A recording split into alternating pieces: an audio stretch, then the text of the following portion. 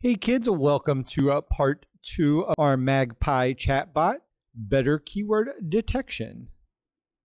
This activity is going to introduce you to some new string methods, including some that are not even on the exam, but are super useful.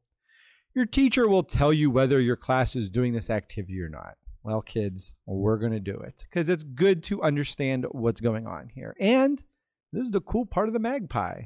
Run the string explorer below. It currently has code to illustrate the use of index of and two lowercase methods. Kids, we remember both of these. Index of is looking for a position. Two lowercase is just making everything lowercase. Do they do what you thought they would? The method index of is on the exam and the method two lowercase is not. Just a little hint there, kids. Why do you think they might want to change the string to all lowercase characters? Why doesn't the value of sample change? Run the code below. Why do you think you might want to change a string to all lowercase characters? Why doesn't the value of sample change? Do string methods change the string? Try some other string methods here, kids. Let's go ahead and take a look at this code here. We have our class, string explorer. We have a string method here. We have our string sample, which is the quick brown fox jumped over the lazy dog.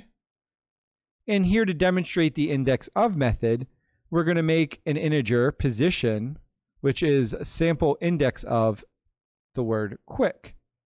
And then we are going to print off index of quick plus the position variable here. And then this demonstrates the two lower class. This is just printing off two lower class, this statement up here. And remember, kids, strings are immutable, so we can't change them. This is just making it to a lower class. And then we have some try our own methods there. Let's run it and see what happens here, kids. First part here, sample of index quick is 4. If we go up here, 0, 1, 2, 3, 4, that starts it off there. Two lowercase is just making everything lowercase. And after two lowercase, look kids, we still have the uppercase T. Because remember kids, you can't destroy it, you just have to change it. Why would we want to make everything lowercase?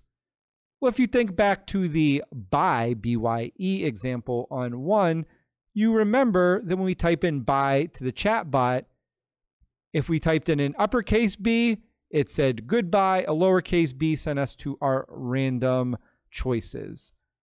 If we convert everything to lowercase, then it doesn't matter if it's an uppercase or lowercase word, the word should be the important part there. This is just showing the same thing there. What is the value returned by index of if the substring does not occur in the string? Well, let's go ahead and take out the word quick here, because that's the word we're looking for. Let's hit run. You can see the answer is now -1. It's not within the string. So if it's not there, well, the answer is going to be -1, kids. Kids, we can double check this here by clicking over here to this document, that if the first occurrence of the specified substring is out of there, a -1 is placed in there. So this is just saying that if no value exists, -1 is returned, my friends. Here we are back on Runestone, better keyword detection. Kids, this is really the heart of the lesson here. All you're really doing today is copying and pasting this code into your program, but we really want to take a moment and understand what this says before we do it. In activity 2, you discovered that simple searching for collections of letters in a string does not always work as intended. For example, the word cat is in the string let's play catch, but the string has nothing to do with animals. In this activity, you will trace a method that searches for a full word in a string. It will check the substring before and after the string to ensure the keyword is actually found. And this is some pretty cool code here, kids. Take a look at the find keyword method below. It has a while loop in it, while we haven't seen that before. A while loop repeats the code in the block below while a condition is true. A block is all the code inside of the open curly braces and the closed curly braces. So kids, it's pretty much all of this right here. We're going to break this code down here in a second in the visualizer, but just take a moment and familiarize yourself with it before you move on. So to better understand this, let's actually walk through this visualizer here. We're going to start with a new instance of Magpie 3, and our phrase find keyword is, again, yesterday is today's day before. We're looking for day, and we're starting in the position 0. It's going to go up and it's going to run this class again. And what it's going to be doing is looking for that phrase. So it goes over there to Maggie. It sees a phrase. We bring up our instance. Our statement, yesterday is today's day before. The goal or the word we're looking for, that's day. Start position 0. We're next going to go down to our trim. So we're looking for just that word there. And that's going to also take us to all lowercase. Not that big of a deal on this one because it was all lowercase to begin with, but this one is just taking everything to lowercase so we can compare words equally. We're going to go back up here and we're going to start looking for words. Our first position is 6. If you look, 0, 1, 2, 3, 4, 5, 6. There's our starting position, D for day. And what we're going to be doing is looking for the after and before letters. So before and after here, we're looking for what the letters are. Before, it's going to be R. And then after that is going to be a blank because there's nothing there. It's a space, so there's not going to be anything there. Well, we're going to look at the length there. And as you can see, our start position and our position, 0 and 6, they're not lining up too well. So it's going to say, hey, we're going to compare this before and after here, kids. So this bit of code here says if our position is less than or it is greater than before the letter, then it's not going to return the same value. So basically, we're looking for any letters before or after. And if there is, it's not the same. That means we're going to go back and we're going to go to the second part of the string because that one doesn't satisfy. So this one's 15. 0, 1, 2, 3, 4, 5, 6, 7, 8, 9, 10, 11, 12, 13, 14, 15. There we are. We're back up to the D. Now we're going to start looking for what's before and after. So we go up to the string here. Where'd our little arrow go, kids? Uh-oh, we lost our arrow. And we're just looking for those positions now. So we have our position. We're looking for before and after. In this one, there's not going to be anything before it, kids. We're only going to find that thing afterwards. So we're going to go to an apostrophe here. Oh, I'm sorry. There is something before. It's a today, kids. So we got an O, and then we should still have our apostrophe afterwards. And there's our apostrophe. We're going to compare our numbers there, kids. Well, again, this doesn't match up.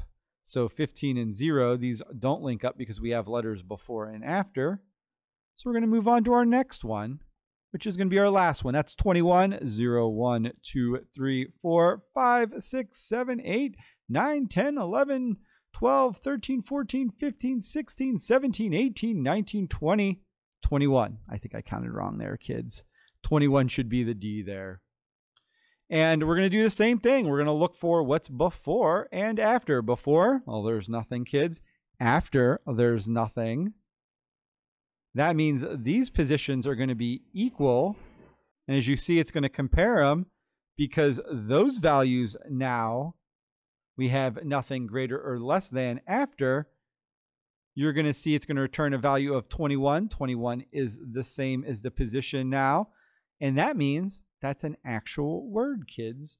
So we're getting the start position, the after position. We're comparing the two values. We're comparing the letters before and after.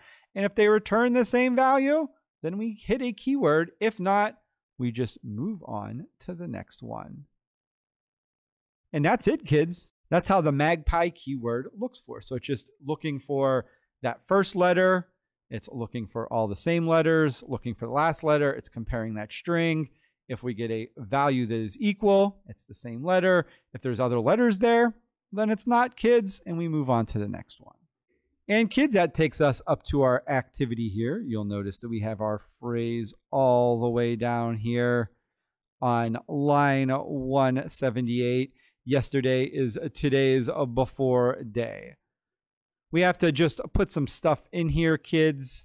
You're going to notice that we have to print out the values before and after, and we have to do that on line 100. So if we go down here to line 100, and we just put some system.out.println, and this one we're going to do PSN. Don't forget your semicolon, and we're going to do this 2 more times, kids. We're going to do a before, and then we're going to do after.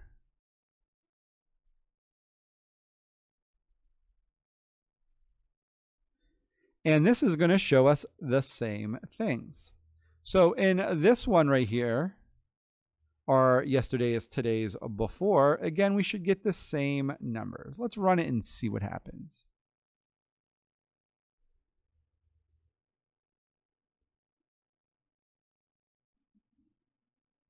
If we look down at our phrase here, in our first one, we went to, again, our letter 6, which is our D right there. Our after is blank, so there's nothing there. And before is our R, so it detects those words. Before and after, we just don't get anything printed off. The second one, we go over to position 15. And before that, same thing, O. And then after that is that. And then 21 is our last one. And this one is perfect, so it doesn't print off anything more, because there's nothing before or after, kids. It is the perfect word. Let's go ahead and just try putting one of these in here.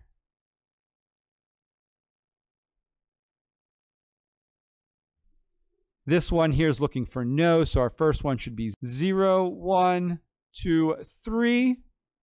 And before it should be a K, after it should be a W. Let's see if we're right. So 3, a K, a W, and the position 7. So as you can see, kids, all of this code's doing is just looking for keywords and making sure that those are the actual words, like cat and catch. Pretty cool coding, if you ask me. So what are you going to do? Well, you are just going to use the new method, repeat the changes you made to the program and activity 2 using the new method to detect keywords. You can use active code window above or use Replit version 3, which is what we're going to be doing in here. Kids, this is really just preparing for the next activity. Single keywords are interesting, but better chatbots look for groups of words. Consider statements like, I like cats, I like math class, and I like Spain. All of these have the form, I like something. The response could be, what do you like about something? The next activity will expand on these groups. You'll get to add one of your own, so it's a good idea to start paying close attention to those common phrases now. All right, kids, we're over here at our program, and as you can see, this is the same one we've been working on. And all I did here was right after our random responses from the other day that we had to add, we went down here and just copied and pasted the code from the Runestone site. So it goes in between the code that was there, in between the regular statements we're looking for and our random responses. So all you're doing is just copying and pasting this in. But kids, this is only half of the problem, because watch if we run. Right now, if we say cat, we should get tell me more about your pets. We do catch, tell me more about your pet. So it's not finding any keywords. And you're probably going, oh my gosh, Mr. Rhodes, what's going on? Well, if you get down here, kids, you will see that we created a new string find keywords. And really what we need to point to is that find keywords. And as you can see here, this is our string with our parameters in it. So find keyword, we're going to have the statement, the word we're looking for, and the index we want to do. And really, that's all we're going to copy and paste into here. So we're just going to copy find keyword. Remember spelling because it's super important here, kids. And let's just go to this top one here. And all I'm going to do is I'm going to delete statement.indexOf because we don't want to do that anymore. What we want to do is find keyword. What keyword? Well, let's go into our parameters, whatever statement the user is making. We're going to look for the word cat in this one. And the position we're starting at, position 0, my little friends. That means when I go to run here,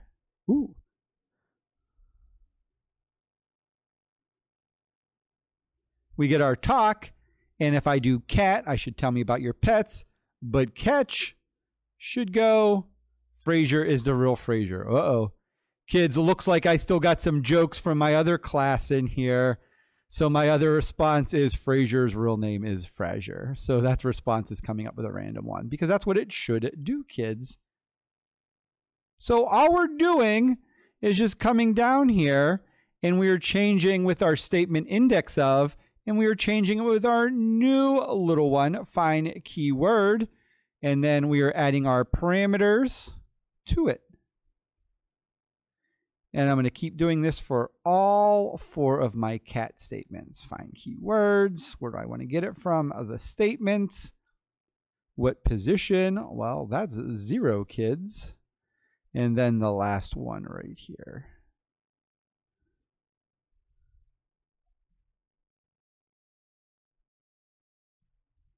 Now our program is going to look for cat and compare it on our new program. So if I stop and run, and we can talk, let's play catch. Ooh, can't spell here today, kids. You don't say. I have a cat. Tell me about your pets. Or I have a cat. And that's different from I like Kit Kats, which I do, kids. Interesting, tell me more. That's how our better keyword detection works. What you're going to do then today, kids, you're going to replace all of your statement.indexes of with the find keyword and the correct parameters. And that's really all you're doing today. And you're not doing it for just one, kids. You're doing them for all of the different ones. And that's really all there is to do. And we're going to add to this a little more tomorrow for our final part. Today's, we're just looking for keywords. Tomorrow, we're going to be looking for phrases.